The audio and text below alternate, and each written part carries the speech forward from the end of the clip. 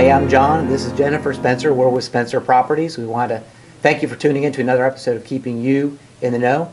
However, today we're going to talk a little bit about what the real deal is, which is really kind of like what our life is like just as real estate agents, and not everything happens always in the office. Not everything always happens at a closing table. There's a lot that goes on, and a lot of people get into real estate because they love the flexibility of being able to have time to do whatever they want. However, that is a double-edged sword, and I know that we've had plenty of time when we've had some just crazy things happen. Yeah, for sure.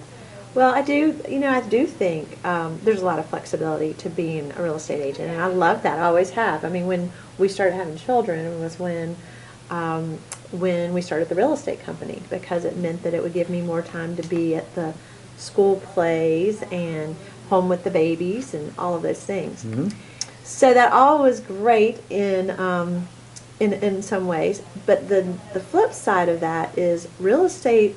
The schedule of a real estate agent is not, I'm not going to say 24/7, but so darn close that there have been many times I've been communicating with clients at 3 in the morning. Yeah, just spontaneous calls. Yeah.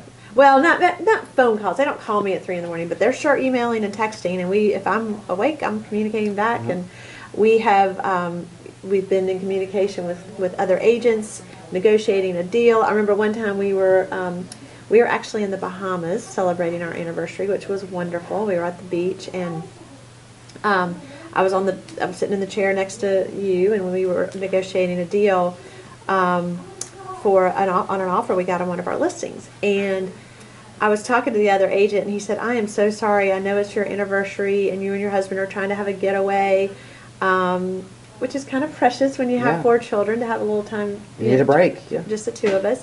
And he says, "And here you are talking to me, and we've been talking all day long trying to get this deal worked out." And I said, "That's true. I am on vacation, and it's been a long, long time since I've had a vacation, and I'm here with my husband, and I'm looking forward to having some uninterrupted time with him. But here's the flip side. I'm here doing my job on the beach. And, a lot of people are sitting in their office doing their jobs." So I always try to look at it that way, that, yes, it follows you everywhere you go. There's no really holidays or weekends. But the positive side is you can kind of do your work all over the place. And that was always enjoyable. So a lot of it was having the right attitude and appreciation for it, because otherwise I think it would have made me crazy. Yeah, you got to have that flexibility. So, there have been times people, when people are off work is when they're calling us. It might be Christmas Eve. In fact, we've sold houses on Christmas Eve many times.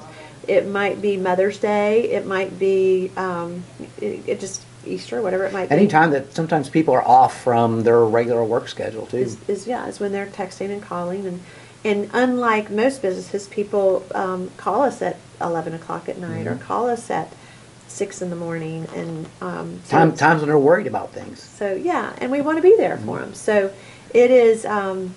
It's a labor of love to be a real estate agent. It really is, and it just takes a little bit of appreciation for the positive side, which is the real. There are times when there can be some flexibility, but you have to really love this job to do it, because it is continuous. Really, just continuous. It is. Well, I know we've got a lot more stories than that. There's plenty of times, because there's plenty of times where people are just transacting real estate, and we're out there, and we might be looking like we're not doing anything during the day, but sometimes that night there's a lot of activity going on. So, well, I don't know about you, but I look like I'm doing things all day, all night. I don't know what you're doing. All right, maybe I'm talking about you then. So maybe that's just me. I'll just speak for myself. Yeah. Exactly. Anyway, those are just a couple stories, which is really, it's the real deal of what it's like to be a real estate agent. So thanks for listening in. We appreciate it. And thanks for joining us for another episode of Keeping You in the Know.